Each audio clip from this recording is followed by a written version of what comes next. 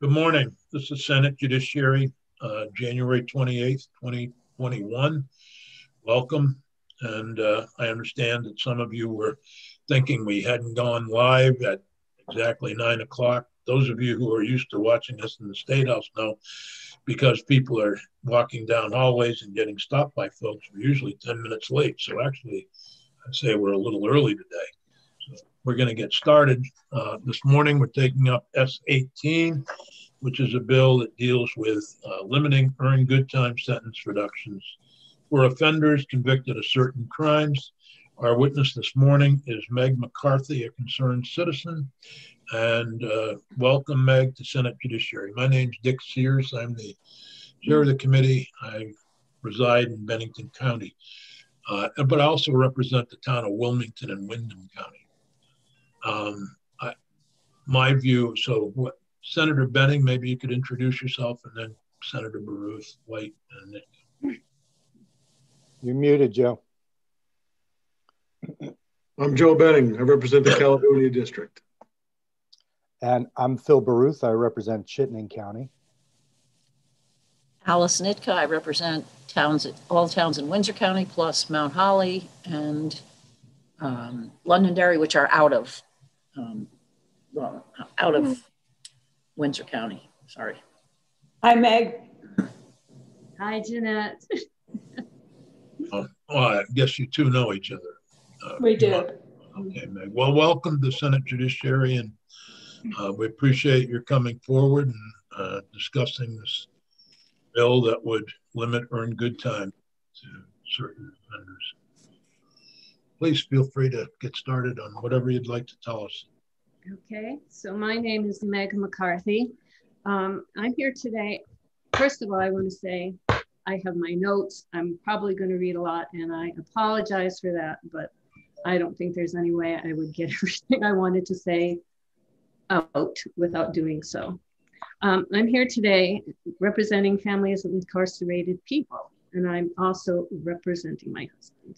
I've also been an advocate since my husband was incarcerated nearly 10 years ago. I worked with Representative Susie Wizawati when she became VCJR and was on their board of directors up until Tom Dalton became director. My husband is one of the people who will lose earned good time if S18 goes through. He has 7.5 years left to his sentence. He has the possibility of shortening that by 1.5 years with good time. While incarcerated, he has done volunteer work as a head librarian, and he also works as a coach in the Open Ears program. I don't know if you're familiar with the Open Ears program. Do you know what that is? Yeah, I think we all are. We've had visits to various, I think Springfield is where we heard more about it than anywhere. Yes, well, Springfield is where he is residing right now, and that's where he works as a counselor there. When he's released, he would like to work with formerly incarcerated people, mentoring them who may be more at risk when they get released, and it's his way of making amends. Crime victims prefer prevention over punishment. Studies have shown that victims would rather resources go into prevention than long prison sentences. Funds that are saved by letting low-risk people in this category earn good time can be spent on education, drug and alcohol addiction treatment, mental health, all the things that's shown to be a factor in crime. More than half of the incarcerated population in Vermont will be left out of good time if this bill passes. The DOC population report at the end of 2020 indicates that roughly 800 of the slightly less than 300 incarcerated people fall into the categories that would be left out of good time. Leaving violent offenders out of criminal justice reforms limits its effectiveness. Nationwide, people locked up for violent offenses are, as in Vermont, the largest group. The goal of criminal justice reform is to limit the use of prison while at the same time keeping communities safe. The goal of the DOC is to support inmates in rehabilitation and in becoming better citizens. Part of that support might be allowed letting those serving time for violent acts prove themselves as good citizens while behind bars, and therefore worthy to join the rest of us again. Earned good time doesn't automatically mean a person is released when he or she reaches their minimum minus good time earned. It means that they may be considered for parole. The parole board's job is to release only low-risk people. The people that are in this group have been in prison long enough, and the DOC knows who they are. Those incarcerated for murder and other violent crimes are the least likely to reoffend, and even less likely to be incarcerated for the same crime. I know this to be true of my husband, and there are exceptions to everything, but I believe it to be true for most of those incarcerated in Vermont. Telling them they are not worthy to earn good time is to tell them we believe them incapable of changing and bettering themselves. I believe the Justice Reinvestment Committee understood what they were doing when they recommended that all incarcerated people be eligible for good time. They knew that the small reduction of time spent in prison will have a variety of benefits: the ability to reinvest in crime prevention, a better culture inside the facilities, and an overall better outcome and a safer state. Award-winning journalist Nancy Mullane, she wrote a book called Life After Murder, where she followed 5 people incarcerated in California, pre-release through their parole process and then their reentry. And she said that her research had taught her that there are some convicted killers who are back out in society and have so much to teach us about rehabilitation, redemption, and about really screwing up your life massively, and then what it takes to come back and what it takes to be a person again and give back to society. People can change, she said. Mullane said she was able to determine that 988 convicted murderers were released from prisons in California over a 20-year period. Of those 188, she said 1% were arrested for new crimes and 10% were arrested for violating parole. She found none of the 988 were rearrested for murder, and none went back to prison over the 20-year period she examined. Each of these categories of crimes you are considering leaving out of good time resemble human beings. It's very possible that some of them may not be ready to be released at their good time date if they had one, and they may not be ready to be released at their minimum. But this is hardly true of all of them. Please consider letting the good time section of Art 148 continue as written. I am going to send you an email that has links that backs up some of the statements that I make here. But that is mainly what I have to say. I also have to say that this is a very stressful time for me because my husband, who is in Springfield, has been in lockdown, total lockdown, not modified, since Saturday, and will be so until Monday, because there was at least one case of positive COVID among the corrections officers. So it's contact with him is a little more difficult, and of course it's very stressful to be in an 8x10 room with a relative stranger 24 hours a day, getting a shower every other day. So anyway, that's what I have to say. All right, well, thank you for coming forward with your testimony. It's not often that we hear on the offenders' families on the impact of a bill that we're looking at. I very much appreciate it. Are there questions or comments for Meg? Senator White. So I'm trying to remember, and this isn't a question for Meg necessarily, but I know that she worked really hard with us on when we did the bill last year, when we put in the ability for people over 65 to, and do I remember right that the House took that out? Yes. Is there a way we can put that back Sure. someplace? Well, here probably be the most appropriate place. Okay, because I think that would also, while it wouldn't address this issue in particular, it would help to address Meg's issue. Yeah. The issue is not just my issue; it's a widespread issue. But yes, thank you for bringing that up, Senator White. But I that there are three things happening here. One is that as of January 1st, people who had been incarcerated for all crimes in Vermont began receiving earned good time. It is not, I want to make clear again, there's been some confusion. It's not retroactive. In other words, you're not getting good time for having served 10 years prior to getting the good time. So you're not getting that. You're getting, I know you know that, Meg. Yeah. Some people think that they're getting all that accrued good time from back when they were first sentenced. It's effective January 1st. A number of victims groups realized after they were notified that their offenders were receiving this earned time off of their sentences, felt that they had been deceived by the state because the state had certain sentence in mind and they had made plea agreements on those sentences. And so that was the reason for the bill. The Attorney General, who at the time was the state's attorney in Chittenden County, approached me in December and wanted a bill to be dealt with early this session.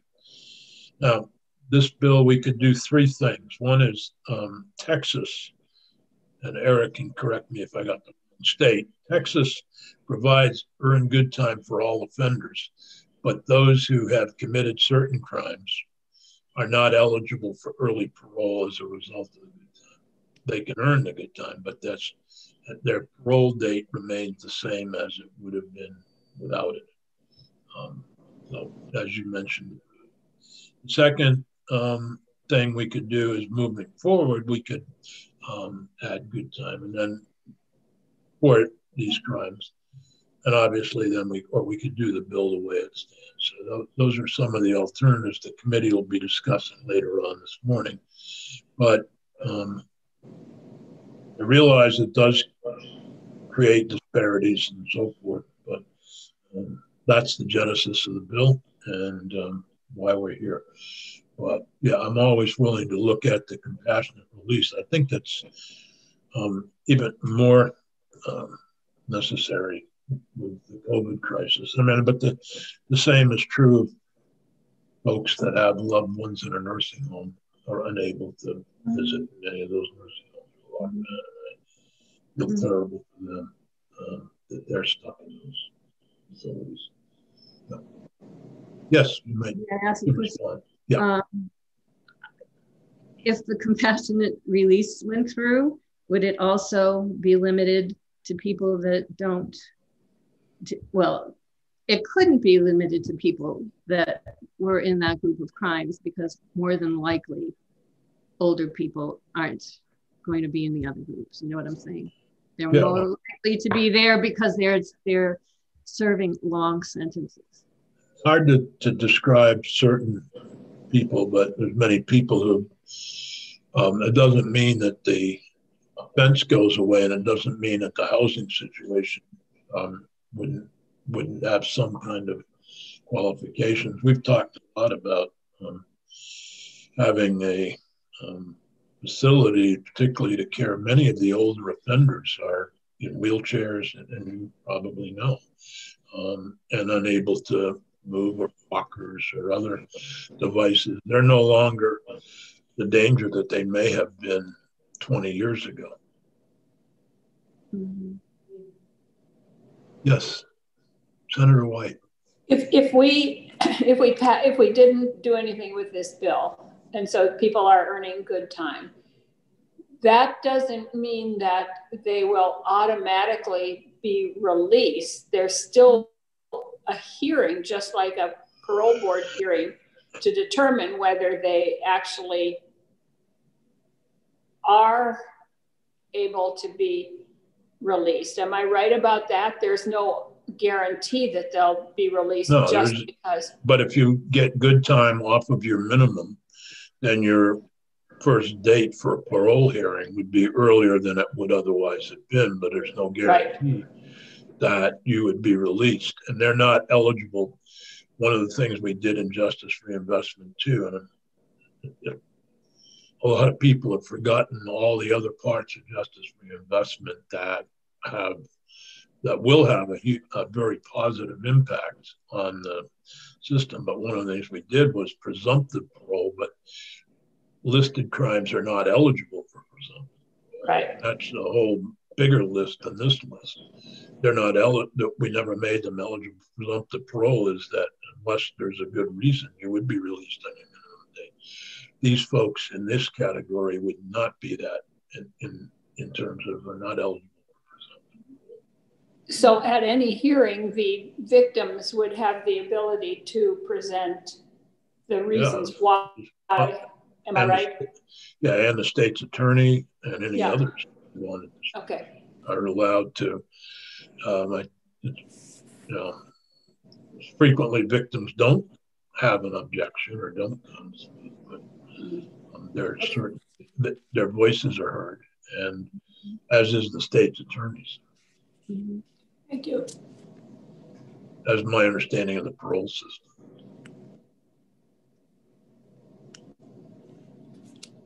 As Meg said, there's no guarantee, even if your husband was to receive good time, that he would be released earlier than otherwise would have been because of the parole hearing.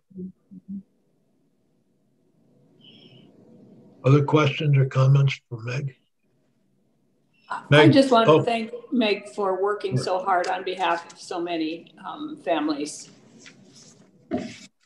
Thank you, Jeanette. Thank you very much for sharing with us this morning. Great. Thank you for letting me speak to you. Not a problem. We have Eric on board. The committee want to, you may leave or you could, but you're welcome to stay. Okay, I'll stay. But if you could mute yourself so that we're going to be taking up other issues. We're looking at the bill. So if you could mute yourself, we'd appreciate that. Thank you. Eric,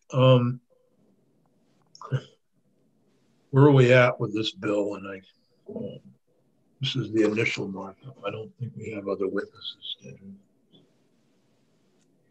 No, Am I correct? Yeah, I think you're exactly right. I didn't see any other witnesses on the agenda or going forward. So I think you're right that it's sort of the first chance the committee's had after hearing lots of testimony as to think about what direction you want to go, what markups you might want to do, or language changes or big picture decisions about how you want to move forward.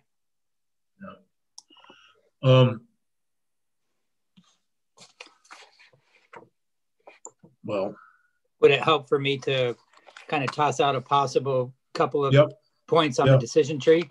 Yep, that would be good. I thought I saw Senator Baruth, though. Did you, before I say anything? I was just going to offer one of the decision tree points, but you will probably cover it anyway. I like that, decision tree points. That's new jargon. DTPs. We used to call it markup. Academic. Right. It just occurred to me for whatever reason that decision tree branches might also work, right? But I think the initial one, obviously, is that I think there's, the committee has discussed, whether or not as a policy matter, you want to take this particular group of offenders. Remember, it's what in the bill is referred to as disqualifying offenses, and that's a statutory term that the bill defines, and it takes those 8 disqualifying offenses and says they're going to be treated differently than other offenses are treated with respect to the good time system that, as Senator Sears mentioned, just went into effect the first of this year under the DOC rule.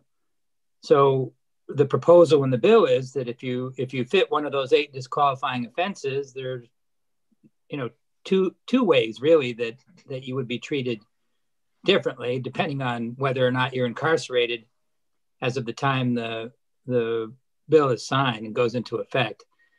And those 2 ways are, first of all, if you are already incarcerated, if you're in DOC custody when the bill goes into effect, well, then you do not earn good time going forward for if the reason you're incarcerated is one of those 8 offenses. So if you're in jail for a disqualifying offense, then you will not earn good time, essentially. Now that obviously doesn't affect any good time you may have earned in the past under prior iterations of good time or whatever may have been in effect beforehand. But going forward, you would not earn it. So that's... I have a question there, and it's a question, I suppose, for Eric, but also for corrections. So if we were to go ahead with this as written, it would create a small class of offenders who are currently now, since January, earning time. And then let's say this bill went into effect in April or May or whenever, June 1st, they would have earned a slice of time between January and then no more after that. Is that correct? That's the way it's drafted, I believe, yes. Okay, so, this is one of the things I liked about what we passed before was that it was systematic, treated everybody the same. And this seems to me a sort of weird anomaly if we do pass a version of this bill that will be creating this group of people who theoretically earned some small amount of time off their sentences and then had it revoked. That just seems very, very, I don't know, complex as a detail. So could I also ask a question? Or do you want to follow up on that? I'm done. Because I agree with you. It does seem to make it more complex. But so it's earned good time, right? I mean, people don't get good time just because they're there. It's earned good time. They have to be model prisoners or whatever that means. No, they don't have to be model prisoners. They just don't have, the only thing that can disqualify them are disciplinary reports of a certain nature. Right. I'd have to have Eric go back on what those disqualifiers are. But if they act up or are disagreeable and then they're not necessarily earning. Good time's a bad term because we set it up so that basically you'd get it if you didn't get a disciplinary report. And I can't remember the severity of the disciplinary. And if you don't get one, I guess you're obeying what you're supposed to do. So am I correct on that, Eric? Yes, it's the phrase. It's not meritorious good time. It's earned time. Correct. As long as, and the language is, as long as you're not adjudicated of a major disciplinary rule violation. Okay. I get that. But so people who are problems in the system probably aren't earning good time. Well, it may be. How do you define problem? They're defining problem by getting a major disciplinary action. Right.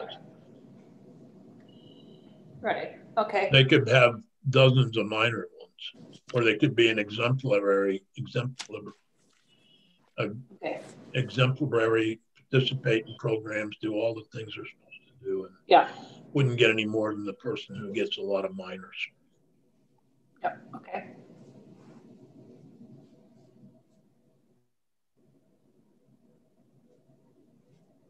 Alice? So with regard to Philip's piece, with regard to those persons who started getting it on January 1 of this year, I mean, it's not that they will have accumulated very much, because they, you know, if this were changed now, Yeah, half or 2 months or let's assume that So- the governor signs it on April 1st, so they'd accumulated 1 quarter, yeah, 3 months worth.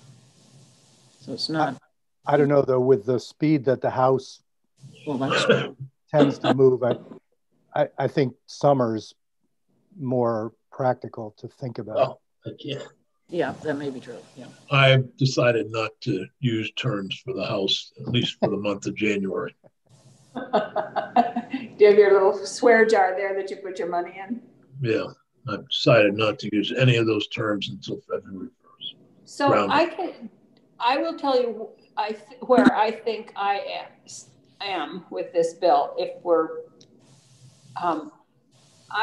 I think that carving out a group of people is not, we're carving out a group. It's a broad stroke. It's not individuals. And there are individuals within those that might be perfectly capable of being released. And there might be victims of those people who would agree.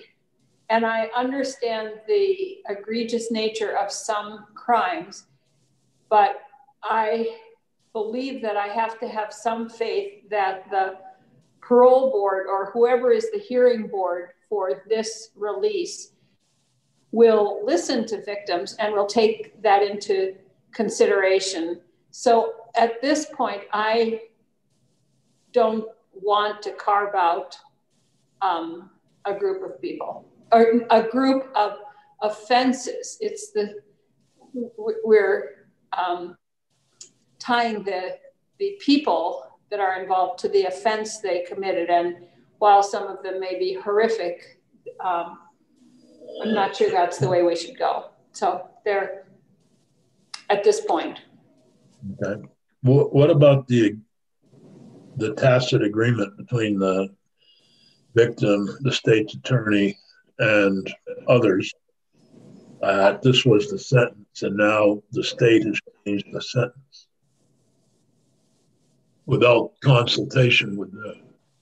That's the reason for the bill, Senator. But there will be consultation with the victims when the time comes up, right? But the time will be earlier in Meg's husband's case. It'll be a year and a half earlier than it otherwise would have been. The time would be earlier. I don't know in the Winterbottom case. I think it was 7 years earlier. I'm just trying to remember the conversation we had with the other, and then the other family where the young lady had been sexually molested as a child. Mm-hmm. Her offender would be earlier. So, Bill? So on that, both the victims that came forward were particularly affecting for me because the Winterbottom case took place very near my house, and we followed it, just in disbelief as it was going on.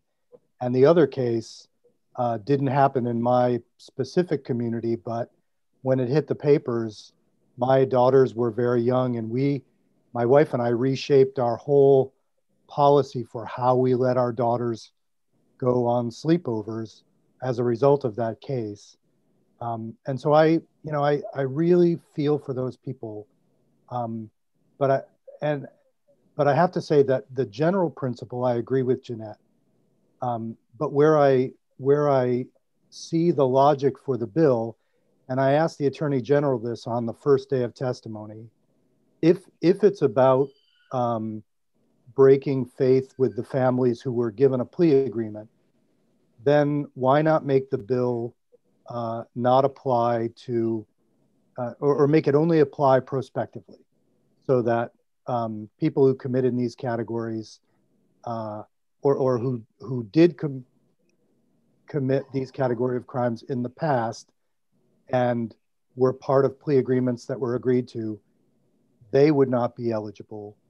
But going forward, everyone in this category or this list would be eligible. To my mind, that does two things. It preserves the uniform principle that everybody's getting it, doesn't require two systems. But it also does carve out crimes from the past where there were understood agreements with families.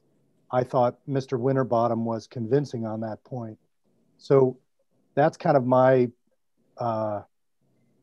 it's not philosophically pure, and it's not, I don't think, what those victims' families really want, but that's the compromise that I can see making on this bill. Well, just so I understand, your position would be those who are already sentenced before the effective date of this bill would not be eligible for. Right. Right. Those who are sentenced, let's say the bill became effective May 1st. So anybody who's sentenced after May 1st would be eligible no matter the crime, because everyone in the courtroom would be aware of this benefit. Right, because if the driving force behind the bill is really to keep faith with promises that were made to those victims' families, then we can do that. But prospectively, those covered offenses, the families of future victims should be made aware, as a matter of course, that earned time will be a potential for the person subject to the plea deal. Can I respond? No, can I just respond first? Yeah. And then you can respond. Of course. That was that is a definite piece of the tree, and a choice we could make. And I had the argument that the victim wasn't aware or the state wasn't aware would kind of go away in those cases that are. One of the most difficult parts of the bill was deciding whether to go retroactive to the beginning of their sentence, whether to go retroactive. We decided that we would do it not retroactive, but effective of January 1 of this year.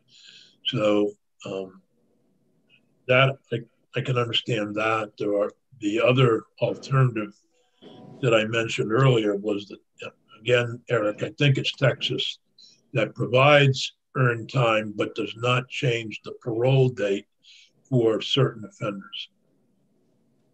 I don't know how that all works, but it seems like that allows them to continue to earn that good time, but does not provide them an early avenue for release. They would still have to wait. In the Montgomery case, you'd still have to wait whatever it was, the 7.5 years, even if you earned all the good time. Senator White, you wanted to respond to Senator Baruth. Yeah, I actually don't like that solution. And the reason is we're saying that people who, first of all, I guess I would question if every single person who's incarcerated in those areas, that there was, it was the kind of crime where there would be an understanding between the victims and the state's attorneys and everything around the plea agreement. Do all of those crimes have that kind of agreement, or do some? Because if there wasn't that kind of victims agreement and the family's agreement, then why would we say that they're being hoodwinked here because they are being led down a different path? So what I would say is that when in crimes like that, and I was very taken by their testimony, and I felt really kind of unclean about what had happened to them. It was so horrific. But when the time comes for their hearing, they will have a chance to present that to the parole board. And but I don't know how many people are incarcerated right now under those crimes. But if what we're saying is that we believe that every single one of them had some kind of an arrangement and with the family and the victims around what they could expect. And I'm not sure that that's true. So I don't know why we would carve out this. I would say, well, I do, because 99.9% of all convictions are based on a plea agreement.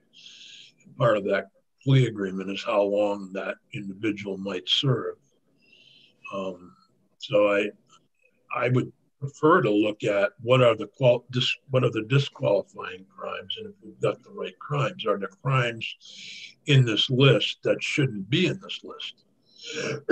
Because you might, somebody in the Romeo and Juliet case, you talked about a case in, I think it was Windham County. I don't know where everything happens in Windham County sometimes. There was a case where a young man had a relationship with a young girl who was statutory rape. He ended up on the sex offender registry, et cetera, et cetera. The two of them ended up getting married. They have kids, blah, blah, blah, but he's still the offender of this person. And obviously, if he were still incarcerated, that would be kind of a miscarriage of justice, because it was all based upon those types of things. But many times victims make agreements because they don't want to be re-victimized on the stand by a defense attorney, with all due respect to our good friend, Senator Benning. So they do make deals based upon not having that victim come forward. And it may be that the victim doesn't want to come forward at the parole hearing either, and be re-victimized. There's a lot of, particularly with child sexual assault victims, there's a lot of re-victimization that happens when they have to discuss what happened, the traumatic events. So I guess that would be my reason for suggesting that I could agree with Senator Barutha, but I also could agree with and I don't know how we need to talk it out further, with the Texas model. Alice? Yeah. So I am not wanting it to be retroactive at all, but I see with number 5, which was the L&L with a child, that could be that, teenage deal, except more expansive than what's in the law already. And so I can see working on that to take that out or do something else with it. But definitely I'm not interested in letting people who get retroactive who are in there already. I'm not worried about the group that has the, if a new bill didn't go into effect until July 1, I'm not worried about those people who started getting good time January 1 and are getting it on July 1. And the other thing is I'm wondering in court, will anybody, if we have this going forward even, will anybody really be able to calculate the time without the expert prison math person coming in to know when someone will actually could get out? They could never figure it out before. I don't see why they'll figure it out now. Well, I think that part of the reason that we did it the way we did it, and that was unless you had a major disciplinary report. They couldn't figure it out. Part of the reason they couldn't figure it out before was because you had so many qualifiers and disqualifiers, as well as there were 2 or 3 different systems. Right. So I think that was what made it so difficult. I think this is, if I remember correctly, last year when we did this, corrections kept saying, keep it simple, keep it simple. don't have it. And Erica, you could correct me if I'm wrong, but I think it's fairly easy to calculate. The Winterbottom's calculated, and Meg calculated 1.5 years.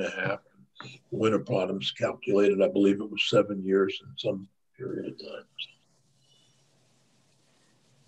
I think it's 7 days a month, right? Under the yeah, right. So if the sentence is a year, you're going to get 7 times 12. Well, I think that's right in general, but I do take Alice's point. We did have a lot of testimony about how eventually the system got wrapped up in its own complexities and they couldn't project specifically, sometimes couldn't even calculate properly, and got sued, as I remember, a number of times about it. So yeah, there was a lot of litigation. But it isn't when they get out. Alice, what you said is when they get out. It isn't when they get out. It's when they're eligible for a hearing. That doesn't assume that they're going to get out at all. And on many of these, I would think, horrific crimes, the parole board will act responsibly, and they won't get out. Some of them will, some of them won't. But we heard from two witnesses who were victims, and I would bet that every victim every person or family who is a victim of the crimes in those categories would not agree that they should not be receiving. So I don't know where we draw the line, because my guess is that some victims are willing to have that hearing. But I think you could find a number of other victims. This Zoom doesn't make it as easy as it used to be. Right. And I think people, obviously I'm sure there are dozens of other witnesses who didn't come forward for a variety of reasons, who have been victims of serious. On both sides, probably. Maybe. Senator Benning. First, a couple of clarifications. Eric, as of the 1st, the good time bill we passed last year, has that not created a vested right in individuals who now have that applied to them? I think that's an argument that say the Office of Prisoners' Rights or whoever might be representing an inmate could make. That at least, you mean going forward beyond, like, let's say between the 1st and whatever date this would become effective. It seems to me that there's a vested interest there. I'm already getting signals from the Defender General that it would be litigated, and I'm looking for your opinion on how that group of people that fall into that time period would be treated. It's just something to put in the mix, I guess. You may not have an answer right now, but Jeanette, I want to go back to a comment that you made earlier, and I've been thinking a lot about this since the one witness we had who was a victim used the term victim's sentence. And that really struck me hard. And the more I thought about it, as a defense attorney, one of the things that we are held responsible for is not properly explaining to our clients what the exact ramifications are of a plea agreement that we are entering into. The state has spent a great deal of money on a class of individuals called victims advocates who work in the state's attorney's office. And the state's attorneys themselves, along with their victims advocates, it would seem to me have a responsibility of knowing how to calculate out in time what the victim's sentence might actually be. And that's something else to throw into the mix of this conversation. I'm not sure where I'm standing on this bill right now. I'm literally on the fence, and I'm trying to decide how best to move forward. I'm concerned initially that there's a class of individuals out there right now between January 1st and whatever day this might become effective has indeed gotten a vested interest. I'm not sure how that pans out in my own head. But if we go and pass this legislation, I would probably be more in favor of having it prospective in order to avoid whatever vested interest there is right now with people that have made assumptions. And I know that that has an impact on existing victims. That part troubles me. But whatever we end up doing, I have to remind myself that if defense attorneys are held responsible with their clients to make sure they understand a plea agreement, because if they don't, that literally enables them to petition the court for post-conviction relief and could overturn the entire plea agreement process. It seems to me that whatever we do in this situation, there is an obligation for prosecutors, along with their victims' advocates, to have a clear sense of explaining to victims exactly what's going to happen in the future. I don't think there's any way for victims to be able to avoid a hearing unless you have a straight sentence, but this means that the prosecutors are going to be apt to not offer something lower than what the victims are comfortable with when entering into a plea discussion. These are all the thoughts that are roaming around in my head, and I'm expressing them now only to say I've got to consider all this in the mix. I'm not sure where I'm going to end up with it. On page 3 of the bill, as introduced, item 5 at the bottom clearly states how this would work for those an offender who's serving a sentence for disqualifying offense. So not earning good time reductions under this section after the effective date of this act, subject shall not be construed to limit or affect good time that offender had earned on or before the effective date of this act. So it envisions that, let's say it was 6 months, the offender is eligible for about 42 days, I think, if my math is correct. Senator Baruth. I just wanted to ask Joe a question to be sure I understand what he was saying. Were you saying, Joe, that the group of people in this list who started accruing on January, you would support a version of the bill that allowed them to continue accruing indefinitely into the future, but not anybody sentenced after the effective date? Yeah, I think that's where I'm going. Okay. That's, in a way, that's not quite the reverse of what I was saying, but sort of. I'm actually with Senator Baruth personally on that one. Although I would support, I think there's things that we need to look at, but it's certainly that we've got the right offenses, that we haven't added an offense that would create unintended consequences. So, I'm pretty comfortable with first-degree murder. I'm pretty comfortable with aggravated sexual assault, but I think we have to look carefully at the other offenses. Dick, you weren't calling for a vote on this today, were you? No, God, no. Okay. Second, I would like Eric to explore the Texas model and how that would work if we were to try that. Yeah, I can look into that. We could get a little more information on Texas and how they do things. I hate copying Texas, but they may have this one right. And then I'm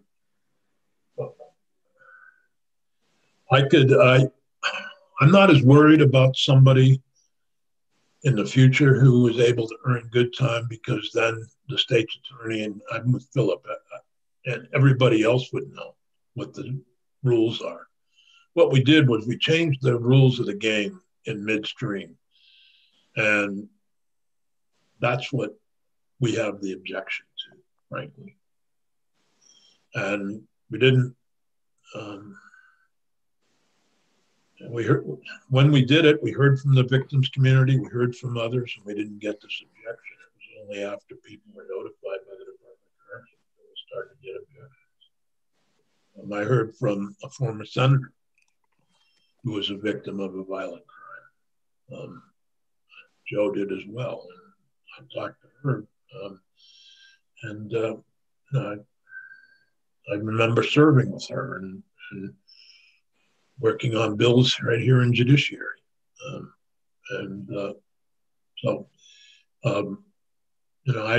I really have a great deal of sympathy for those victims.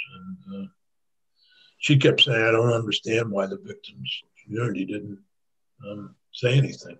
That was troubling to her, knowing the system as well, since she'd been a member of this committee. Yeah, Dick, I want to say I'm not wedded to any position right now. I'm very sympathetic with her. In fact, her event occurred on my birthday. Oh my God. I'm sympathetic to her position, and I'm just trying to scope out all the particular angles on how this could impact people and what kind of litigation could surface as a result. So I'm just being contemplative, as they say. I understand, and it's a difficult bill. But I first think we have to get the qualifying offenses right, that we're comfortable with that's what we should be doing. Secondly, I think we have to decide how to deal with those who are currently incarcerated, whoever they are with the disqualifying offenses, how we deal with them, and then how we deal with folks going forward. I think we've formed the tree and its branches, Eric. There may be other little shoots coming off of the tree. What do you call those things? Yes. If I could just follow up just on the litigation point that Senator Benning was raised, just to kind of, so people understand what the issue is there. I think, again, sort of separating the point in time and when the bill would go into effect, as you were discussing, let's just, for the sake of argument, say July 1st. So yes, as the bill says, any good time that a person has earned until July 1st can't be taken away. Under the bill, that's true. And I think under the state of the law, that would be the case anyway. You know, there's a legal provision in Title I of the Vermont Statutes Annotated that talks about how a right that someone has accrued prior to the change of a law can't be taken away. So obviously, if someone had earned good time already, I think there'd be a number of arguments, statutory, constitutional, otherwise. You don't have to worry about that so much because the language, as Senator Sears read from it, clearly says you're not going to take away any good time that somebody has already earned. The question is, well, what is that right that has accrued to someone? Is it just a right to what they've already earned, or is it the right to earn good time forever, essentially? You know, as long as they're incarcerated, can they continue to earn good time? And would this bill be, well, it certainly would be taking that away, but have they accrued a vested right at that point? That's something that, as you pointed out, Senator Benning, is likely to be litigated. I don't have an answer for it. Something that the courts would have to answer, but it shouldn't be a surprise that it would be subject to litigation. I'd like to have Matt back in, just have this fleshed out. The next time we mark up, I would like to have Matt, the Attorney General, the state's attorneys, and any other groups that should have, like the victims, the network, and Center for Crime Victim Services, and the network against domestic assault. I'd like to have them all here to be in the room so that we can have a discussion about it. But it would be helpful to me if in between that time we had a better understanding of particularly the qualifying offenses, the Texas model, and how it would look under the Baruth model. Well, no, seriously, I think it's, that does have the benefit of saying, yeah, everybody's eligible, but in the future, but at that point, everybody's on the same page. The victim knows, the state knows, the defendant knows, everybody's aware of what this might happen. So can we get you just asked if we can get a better explanation of the Texas model, because I don't understand if they give good time, but it doesn't qualify them for early hearing. I didn't quite understand that. It doesn't qualify them. It doesn't change their parole date. So then what good is it? Date. Well, I think it would be probably, you could argue that they have been of good behavior for whatever period. I don't know. So that's why I asked Eric to look at the Texas model, and maybe it takes time off the max. I don't know, but if you're max of life, then that wouldn't do you much good. But all right. Yeah, I didn't understand. If you were sentenced to 20 to 40 years and you were taking time off the 40 years, then that would be, I suspect that's what it does. But I think it also gives them an incentive to, to report to the parole board they didn't have any this for a certain amount of time. But we can, we need to find out more about it.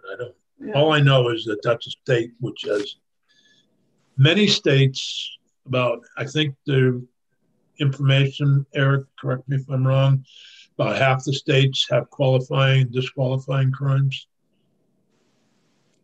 Honestly, I hadn't heard that, Senator Sears. The only three that I noted were Maine, which does it in a similar way to S18. They have just a list of offenses that don't qualify for good time. Oklahoma also does it in a different way, that the amount of good time you can earn varies based on the nature of the offense. So more serious offenses earn less good time. And then Texas is the one that you just mentioned, that it doesn't move up your parole eligibility. They also have another feature that for certain listed offenses, you have to serve at least half of the sentence before you start earning good time. That's another thing that Texas does. So obviously that would complicate it even more. Right.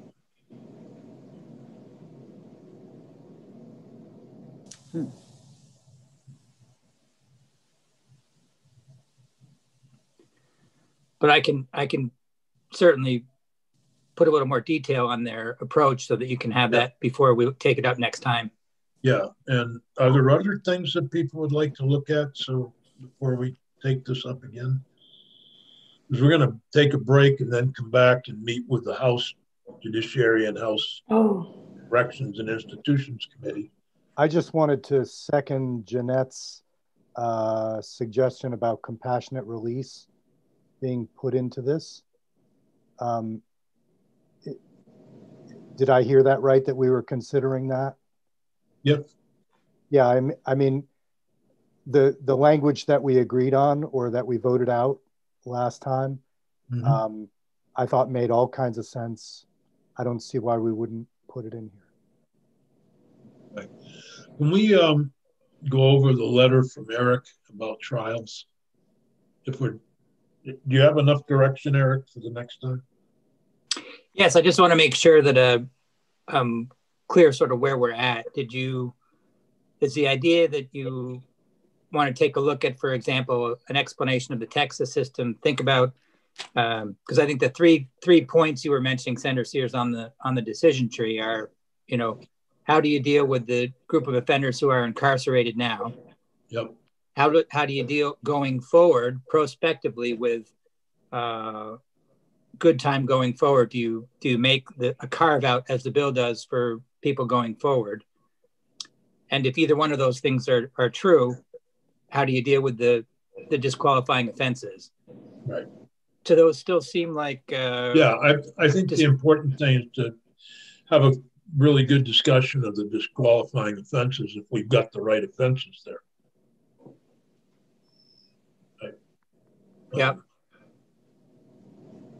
So when we it's first not that started, I mean, when we first started the discussion, when I first had starting the discussion with the Attorney General, we were talking murder, aggravated sexual assault, and I can't remember manslaughter was in there or not in there, but those were the ones that we were really focused on, and then we, it broadened as the bill was introduced.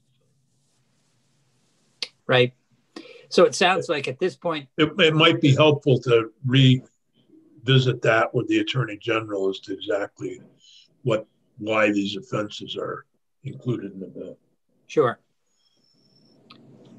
And then the other, looking at the Texas model, but those are the decision tree points. Do we do the Baruth model and just do it for current?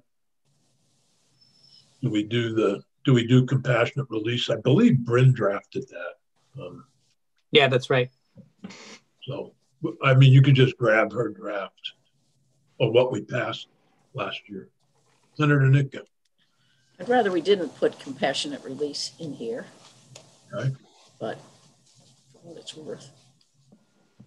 Well, I think Senator White and Senator Baruth have both expressed a desire to have that discussed and make a vote on it. So would you, Senator Sears, would it be, are you thinking that you want to have another draft that sort of highlights maybe within the draft what the questions are? Would that sort of I think we don't need another draft unless you were willing to draft the Texas model and what that would look like. I think I'd want to look at it first and see, and then I could certainly, I'll send out a summary maybe, and then you can look at it and decide. Yeah, maybe it'd be better to do a summary of that. I don't think you need to do another draft. I think what would be helpful is a better explanation of the qualifying crimes. Okay. That would be helpful with it. What are the elements to prove aggravated sexual assault, for example, or sexual assault? What are the elements of being lascivious with a child? Kidnapping. Sounds good. I mean, I think we all understand kidnapping. Manslaughter can be a variety of stuff. Am I correct? Pardon me? Manslaughter has a variety of elements to it. Right.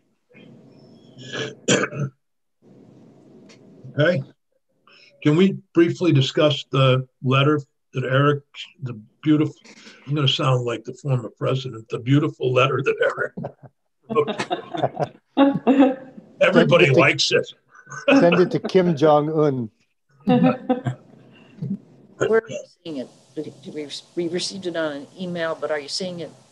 I didn't print it. So. Peggy, can you post? Can you share it, please? I read it on email. I thought it was quite the elegant letter.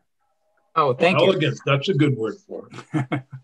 I did too. I also thought it's probably not going anywhere, but you can say our former president didn't use elegant. No. He didn't know that word. Well, but I believe that there's that the judiciary has looked at the letter, or at least has looked at the issues that we raised. Yeah, I think they're in the midst of looking at it right now, and think it's making good progress, from what I hear. Who's looking at it now, Eric? The court. The court opening team. Is it court opening or court reopening or whatever? I think it's jury restart or something. Whatever that team is that they have. Mr. Chair? Yes. Just one question, and it's kind of about where the committee landed. So as I remember, the plaintiff's bar was firmly behind a 6-member jury idea. Yep. The defense bar, as they said, had opposed that.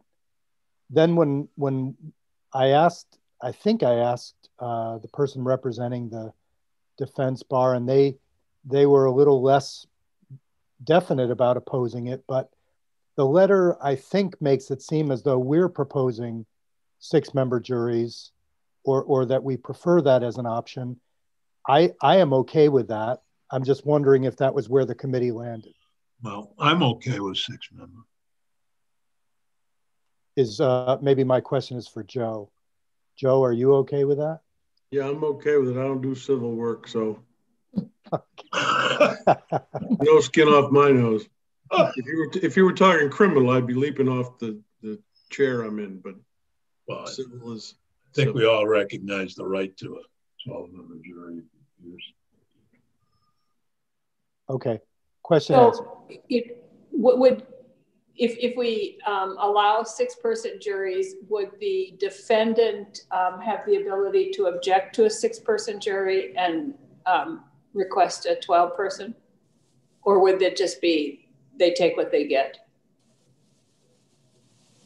Currently, you can have less. I remember, Eric, correct me if the parties can certainly agree to less than 12. Yes, I believe in the only civil suit I've ever been involved in, we ended up with 8 jurors.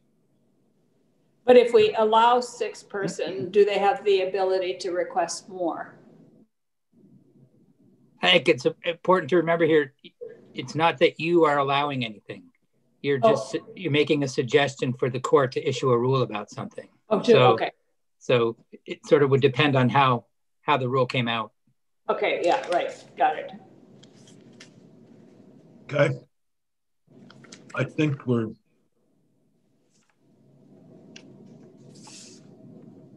I'm good with it. I'm good with it. Okay. Yep.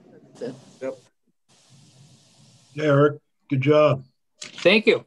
I'll, as I mentioned, it hadn't been edited or proofed yet, so I'll send it to our editorial staff, and then I'll let you know when it's finalized. Okay, and then Peggy can post it on the web page. Should we do it now or wait? Since we brought it up in public, I guess you can post it now, and then if it gets changed by the editors, then we can post the official. Yep, that's easy. Is there a way for you to put draft on it, Peggy? I can try. I can do it. Eric can do it. Yeah. Yeah, I can do it. Eric just put draft on it and then post it. Yep. That's doable for sure. Okay. Well, we've got 17 minutes before we go to the next Zoom, but it's a different Zoom.